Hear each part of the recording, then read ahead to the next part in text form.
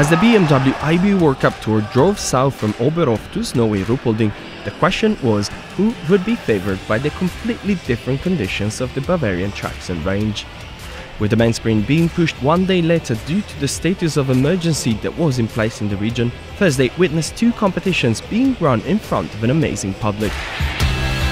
Most big name opted for early bibs, and Thingnes Boe made immediately clear that he was one of them. Fast skiing and accurate shooting set the bar high right from the start, though many tried to match him. Martin Foucault shot clean and pushed hard in the last loop, but it wasn't enough. German Benedikt Doll approached the last range in the lead, but one miss proved costly in his quest for the win. However, his ski speed allowed him to take the third place, as Johannes Thingnes Boe also missed in the standing, but nonetheless skied his way ahead of his brother for the 8th success of his season.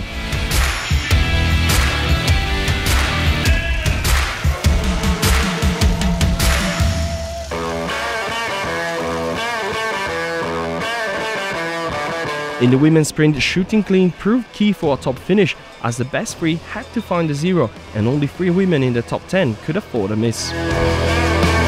Italian Lisa Vitozzi showed that her Oberhof win was no fluke and took the lead with a 10 out of 10, but many challengers were still on the start. Anna Oeber shot clean but could not match the red bib's time, while both Marte Osbu-Reuseland and Dorothea Wierer missed once and despite great skiing finished just short of the podium. Anastasia Kuzmina, on the other hand, found a zero that was missing since December 2017 and kept an 11-second lead until the end, which gave her the win.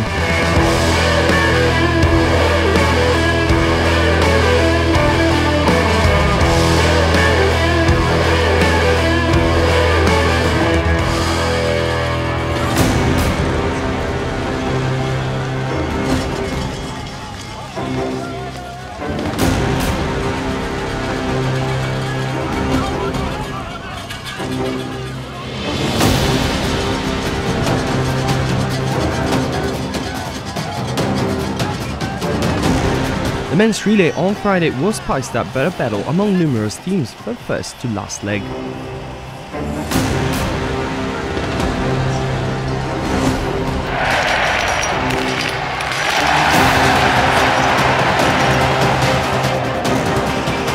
France, Austria, Germany, Sweden and Norway exchanged place in the lead a number of times, but in the end it all went down to a last shooting thriller between Doll and Johannes Thingnes Boe. Both hesitated and needed a few spares, but eventually left together.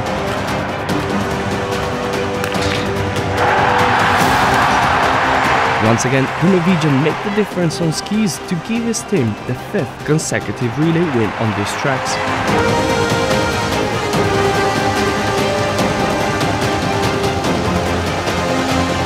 Germany closed in second, while Simon Detieu resisted the attacks of Julian Eberhard on the last loop to take the 3rd place for France in a sprint finish.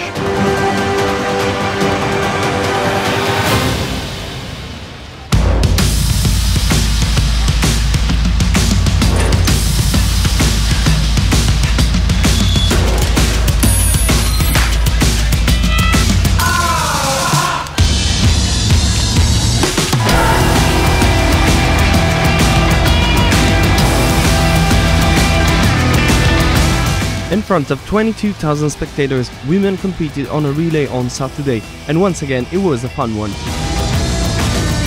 France led throughout the competition, but it was not an easy job for the Bleus. Italy and Slovakia chased them closely, but for both the 3rd leg was a dream crasher, while Germany and Norway closed the gap to get a chance for the win at the last shooting.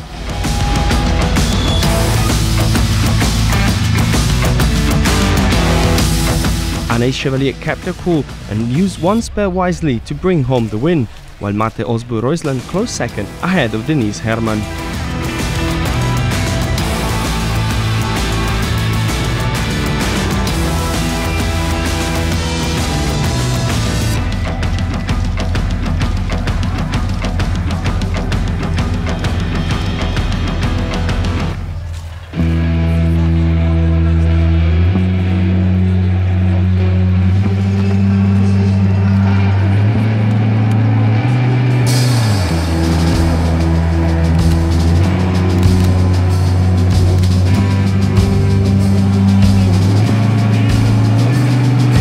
Two mass starts closed the program in Bavaria, and with a full house cheering for the athletes, the atmosphere was just as awesome as the two competitions.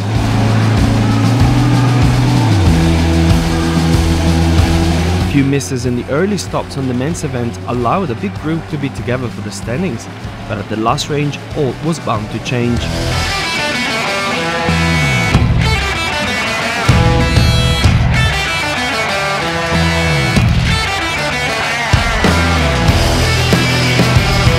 None of the leader went clean, and Benjamin Vega left in the first place, but the fast skiing of Johannes Thingnes Boe, Martin Foucault and Julian Eberhard caught the leading trio, and soon it was clear a battle would decide the winner.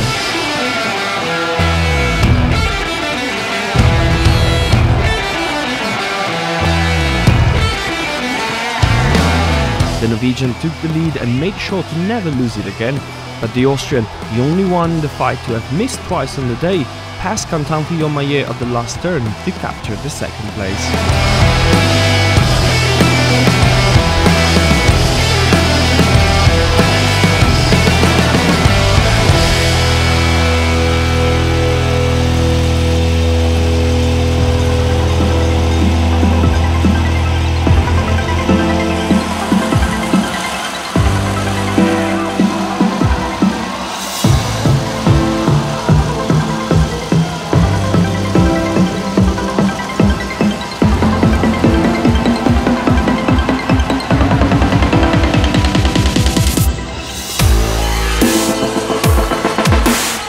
A rollercoaster of emotions characterized the women's mass start, with many athletes taking the leading seat until a last shooting thriller.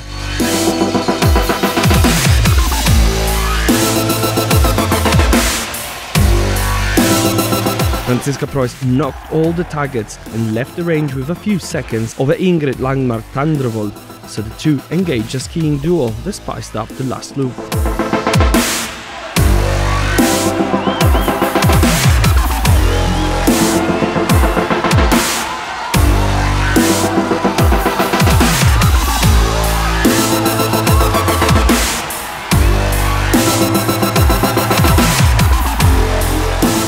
Paulina Fialkova's fast skiing allowed her to climb back to the third place. The win was decided only in a final corridor, when Preuss held her Norwegian rival back for a career maiden win on her home soil.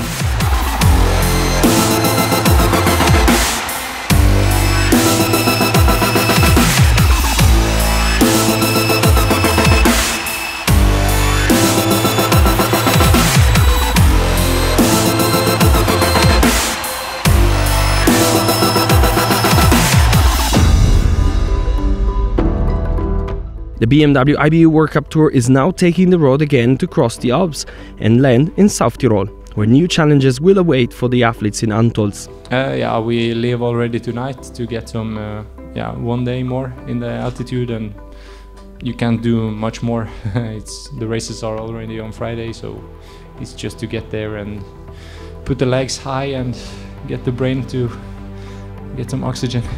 Really happy to be in South Tyrol again. I expect first it's a good weather, perfect skiing condition, and enjoy of Antholz atmosphere. On the traditional stop in Italian mountains, altitude and cold temperatures, but also thousands of loud fans will make for another great biathlon week, starting with the women's sprint on Thursday and finishing with two more mass starts on Sunday.